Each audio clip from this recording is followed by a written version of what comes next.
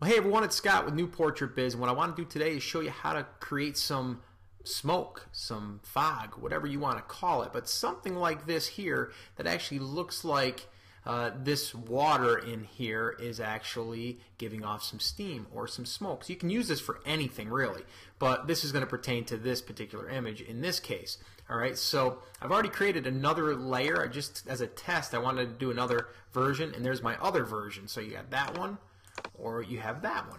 And if you notice, this one here is a little bit, I would say more in this tone, and I did that on purpose. And this one here is a little bit more white. But all I did was just went into the color overlay, and then I can go ahead and start sampling whatever color I want. And then I can, create that to be darker, whatever. You can see like right there. Okay.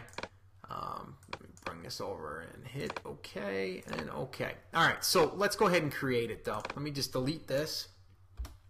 This is the original one that I created, which is with this particular digital creation. All you do is just create a new layer. And this is my way of doing it. Again, do it any way you want. I'm going to label it smoke.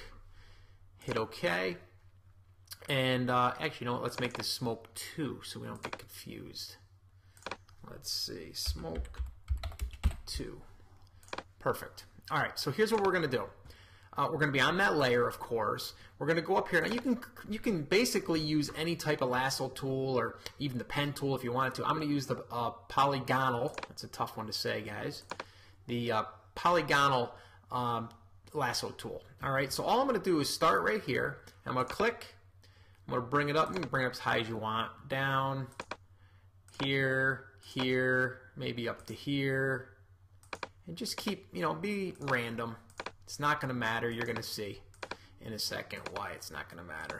And you can do less or more, whichever you want to do. Let's bring it down into here, and we'll bring it right up to there. All right, so there it is. Looks great, right? Wrong. Okay, so now what we're going to do is go to the paint bucket. Click on that. Make sure that your foreground color is selected to white. And then just go ahead and click inside of your selection. Boom, we're done. Okay, with that portion. Now we want to deselect. I'm going to go to the Apple or the Command D, or you can just go to Select and then deselect. Okay. So now what we want to do is make this so it looks like smoke. So we're just going to go into Filter, and we're going to go to Gaussian Blur. And I've got it set to 92. That's good. I mean, if you go too much, it's gonna blow it way out. So you want to just use your own discretion. I'm gonna go up into the 90s. I'm gonna go 92.9. That looks good. Go ahead and click OK. All right. So now what I can do is drop the opacity if I want. If I don't want it as intense. All right. And in this case, I have it on top of this layer because I want it to look like it's in front here too. Coming over. If I put it behind that layer, you see it doesn't look like it's real. It doesn't look like it's behind there. So I'm just going to make sure that I'm above that. And I could always erase this if it was coming over too much, or I can move it around now. Now to change the color again, I'll go over that real quick. Just go to Layer, and then Layer Style, and then Color Overlay. And you're going to see it's going to default to red. Ooh, that's scary. We're going to go and we're going to select the color over here so it blends in with the particular smoke and fog in this picture, and that's how that one would look. And I can bring the opacity back if I want. Now let's just say that you wanted to make this even a more different shape. You wanted to make it, so it was kind of swirly looking. What you could do is go into the transform tools, go to transform, go to warp, and then you're able to basically manipulate even the inner part of that object. So you can go here, see, like this, and you can pull pull it around wherever you want it. If you think that it needs to really maybe go up here, and you can really begin to bring up just this end maybe, and then bring this part back down. Then I can go ahead, hit apply, and then I've got my fog or my smoke. See? So that's pretty much how you do it. Again, this is the original one, okay, and this is the other one. Now this one doesn't have as much detail as the other one. I might have blurred it too much. So you know what? Because it's so easy, let's do it again.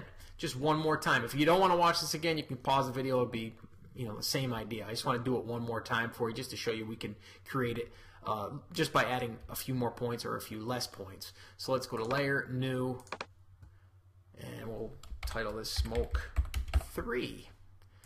And then I'm just going to go up to my polygonal lasso tool. Go here, here, here, here, here, here. Let's see what this one does. One more. We'll go there. Go to the paint bucket. Make sure we have the white selected. Boom. We're going to deselect it. I'll do it this way this time. Select and then deselect. And then we're going to go blur. And we're going to find the Gaussian blur for this under the filters. And maybe we won't make it as much. We'll go like that maybe. And I'll show you why in a minute. Let me go to 76. Okay, and I'm going to change the color again. So I'm going to go Layer, Style, Color Overlay. We're going to go over here to this one, hit OK, and click OK. And then what we're going to do is go back in, and we're going to go Edit, Transform, and then we're going to go to Warp. And this time, let me bring up all of, let's see. Yeah, we'll do it that way. And bring that down a little bit. Maybe bring this side in a little bit. You see what I'm saying? You can keep playing around with it until you get the actual look you want. Let's click Apply, and there you go. We've got another smoke look. Okay, so again, I just wanted to show you this. Perfect timing. This video is coming out in October, so you can use it for Halloween, but you can also use this for other things. You can use it for cool effects. If you're doing, maybe, sorry about that. You can use it for a sports scene where you put a whole bunch of smoke and fog behind a player, like a football player, baseball player, whatever. Have fun with it. Anyway, that's how I'm creating smoke, fog type effects right now. Super simple. Give it a try. The other thing you can do is save out a bunch of different ones like this, and then once you do that, you can just open up all of your different layers that you created different smoke, and you can just drag them into whatever pictures you're working on. That way you don't have to recreate the smoke every time. Just an idea for you. All right, again, this is Scott with New Portrait Biz, and I'll see you later. I'll see you in the next lesson.